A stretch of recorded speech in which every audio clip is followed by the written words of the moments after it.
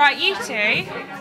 NQT Siobhan Croker is worried about treating students fairly, but she takes over 10 minutes to resolve minor disputes like this one. So what's the best way for teachers to manage the issue of fairness? Right, can we put all that behind us and can we carry on and get some work done? All right. That's not fair then. She's not leaving. I do think it's really important, the whole fairness issue with them, particularly in a situation like that where I didn't know what had happened and I didn't want to single out one student because I can't.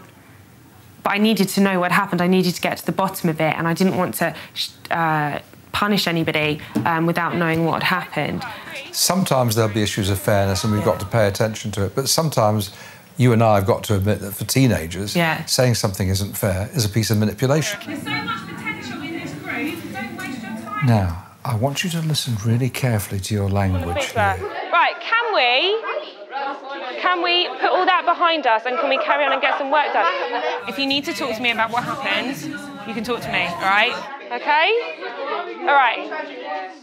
If you want to talk to me, you can talk to me in a moment, all right? OK, what are you hearing? I'm asking a lot of questions. I've had maybe 3 questions, and I in my head, I'm not asking them. I'm saying to them, this is what's going to happen next. But it sounds to them as if it's a question. Can we put this behind us? Right, OK. Siobhan's next move is to talk to one of the girls involved individually. Right, I think I'm going to need to talk to a form tutor about this, OK?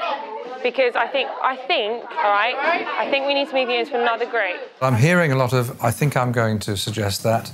I'm going to ask you to, OK, all right. We just need the language stripped down. What don't you think's fair? The fact that I have to move and nothing has to happen to me. I'm going to speak to him. I haven't spoken to him yet.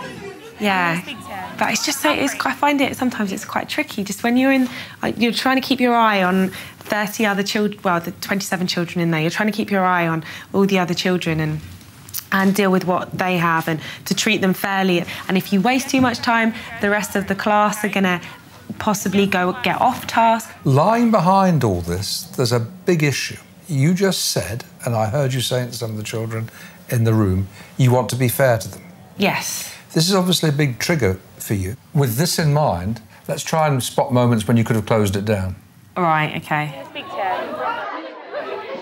Do you remember we talked about last night working in a group, OK? All right? I'm going to speak to your form tutor about this and about what's going on with you as a group, OK? With you, what's happened today, all right? There's quite a lot of occasions where I could have shut it down, I think. The standard kind of rules about basic assertive language is you break it down into 3 parts. You receive what's being said to you, you give the positive direction, and then you give an acknowledgement that asks for further compliance. OK. So you might say to me, it's not fair. Go and have a go. Let's do some role play. It's not fair. Yeah. I understand what you're saying. Now we need to make progress, and I need to see you and Chris working together. Thank you very much. And what we don't do is put conditionals in or ask questions. I wonder if we can put this behind us. Do you think it's OK if?